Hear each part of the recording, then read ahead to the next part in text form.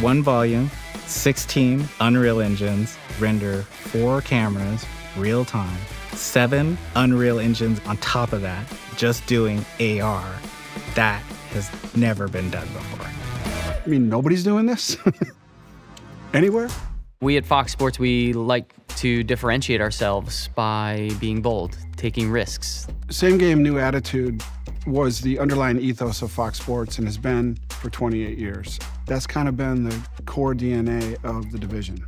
We are one of the largest broadcasters of some of the major sports leagues in the United States, from World Series to Super Bowls to World Cup. We try to differentiate ourselves as, being storytellers, but also trying to provide a viewer a different way to see things. We came back from an NAB 5 or 6 years ago where there was a demonstration of Unreal Engine married with other technology, and it was the first time that I've seen where a virtual set was actually possible.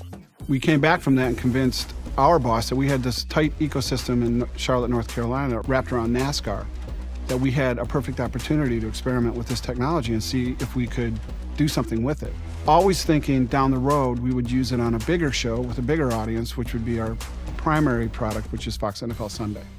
All through the design process for this stage, it was always going to be green screen. We were basically going to recreate what we had in Charlotte because we knew that workflow. But there had been a lot of noise made around LED and XR. And so we saw a couple early demos, and as soon as we saw it, it was, we need to be there, and if we're not, by the time we install the green screen, it's going to be obsolete. We had a lot to deal with.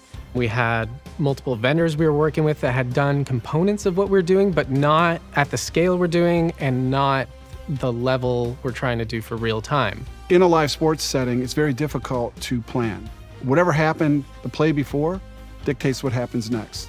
My first Sunday in a control room, I thought it was insane way to work. There are multiple people doing multiple things, talking to multiple people at the same time. And if you walk into it cold, you cannot make sense of it. I guarantee it.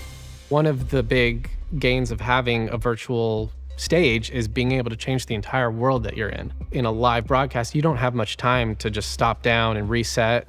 We've got maybe 2 or 3 minutes when they're running a tape.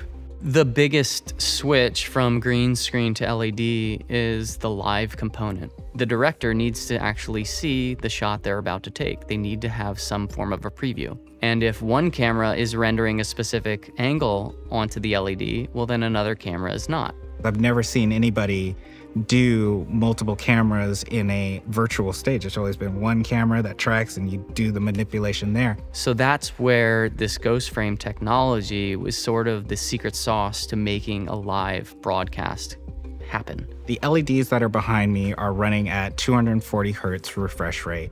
And what ghost frame allows you to do is subdivide those into 60 hertz increments. That allows us, each camera, to be split and take every 4th frame. While the images on the wall can be blurry to the talent, they can still sort of make it out, which is actually really helpful to them. But each individual camera output has its own perspective with corresponding tracking data. To drive this entire wall, for one camera, we have 4 engines times 4 cameras. Each of those machines is outputting 4K. Most people at this point have 4K TVs. That's your entire screen. That's just one slice of our volume.